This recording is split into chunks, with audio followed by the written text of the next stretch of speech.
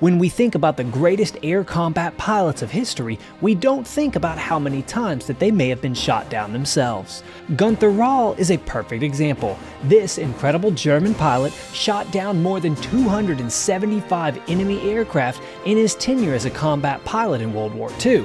But he himself was actually shot down an incredible 8 times. In these many times that he himself was shot down, he crash landed over and over again until the very last time when he was shot down by a P-47 and actually had to bail out of his aircraft, but not before he actually lost his thumb to a round from the enemy fighter.